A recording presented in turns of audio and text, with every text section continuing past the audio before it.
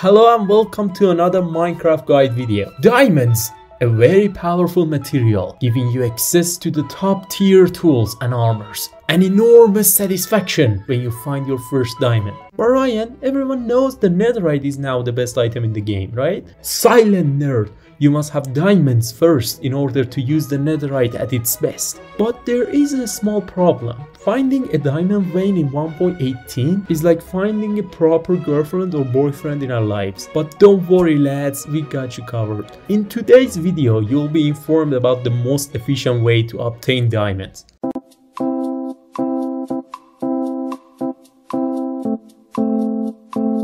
Tip number 1. Minecraft 1.18 made several very important changes to the Minecraft 4th generation. If you're playing Minecraft 1.18 or later, you can now go below y equals 0 and into the negative figures. Now with that information out of the way, what is the fastest way to find diamonds? Diamonds in 1.18 generate between y equals 14 and y equals minus 63. But to maximize your chances of finding diamonds, you should go as far down as you can, because the spawn rates of diamonds increases the further down you go. To know what y level you're on, you just need to use the F3 menu.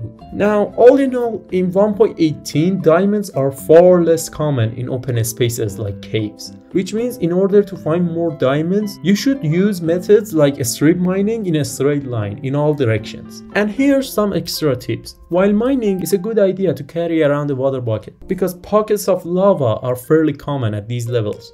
Also, remember to bring plenty of torches to light your way and prevent mobs spawning. And if you're thinking, well, I just bring some logs and then craft my torches down there, don't do that, because you cannot find coal at those levels. Coal only generates at higher levels. Well, that's everything you need to know about how to find diamonds in Minecraft 1.18. I hope you enjoyed it, and I see you in the next video. Later!